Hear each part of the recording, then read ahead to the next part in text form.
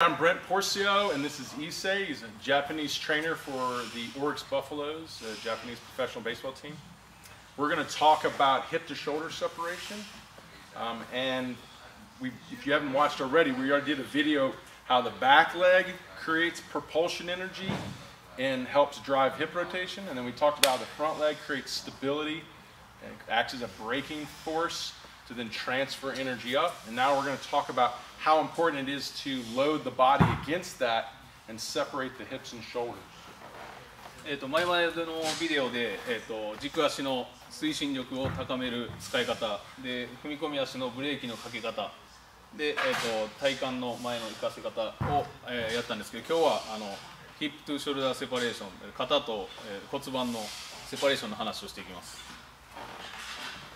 So like a whip, if I'm going to put more energy through the whip,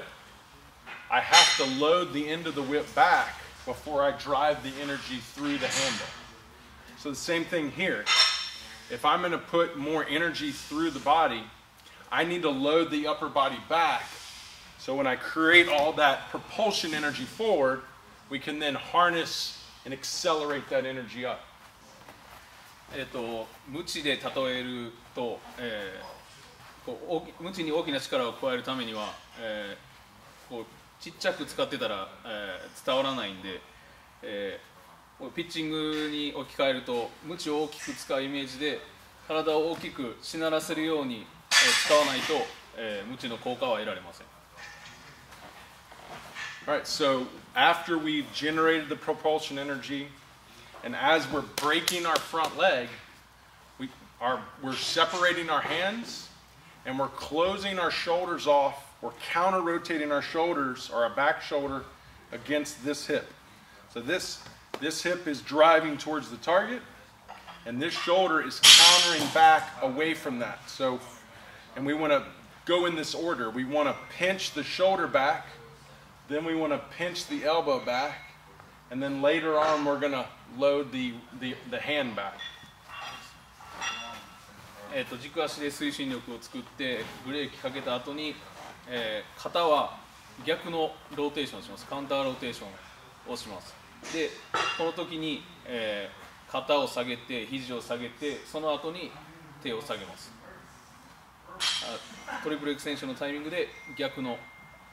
ひねりを加えます。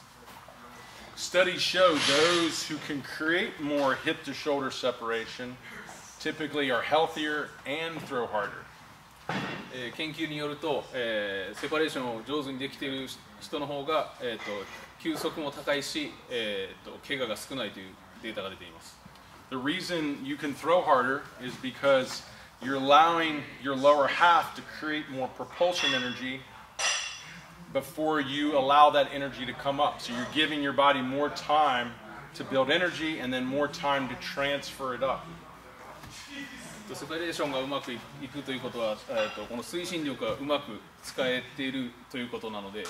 より多くの長い時間をこう使ってエネルギーを、蓄えれるので、その分力がよく加わります。The reason it's healthier for your arm is because when you keep the shoulders back longer, you give the arm more time to get into position. If you're not separating well and everything's going together, your arm's going to get rushed through the arm path and more than likely be dragging behind the back and not being able to get into position and go through the full arm path. なぜセパレーションができているから、怪我が少ないかと言いますと、こう腕がちゃんと上がってくる時間ができるからで、これがセパレーションがうまくいってなくて時間がないと、自分の腕で引っ張ってこないといけなくて早めに開いて腕を引っ張ってくるような形になるんで、そうすると怪我の確率が増えてしまうんで、それがなくなるためにセパレーションをして時間を多く使います。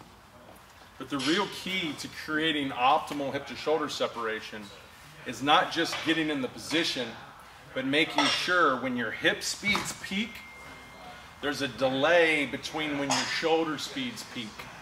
So understanding separation between the peak of the hip to the peak of the trunk and making that putting more time between that, that's the real key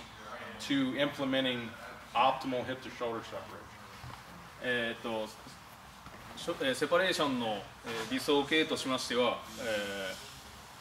下半身の力が骨盤の回線がピークを迎えた後に、トランクの、体幹のピークを迎える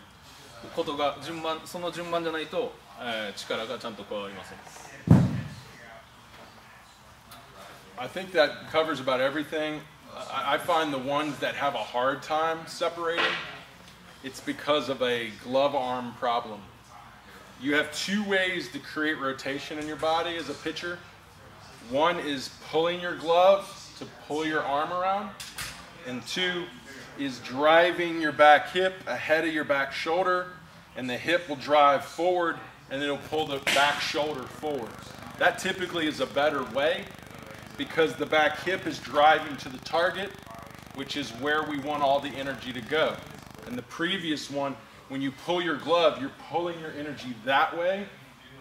which means it's going to throw off the timing and also all that good forward momentum to release, which is, like you said, that's when you're working, you're not separating, you're working against hip to shoulder separation.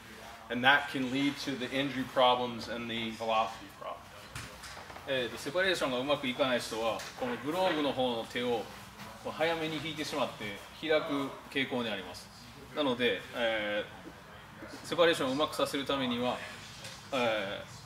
この、右の、後ろの股関節をターゲットに向かって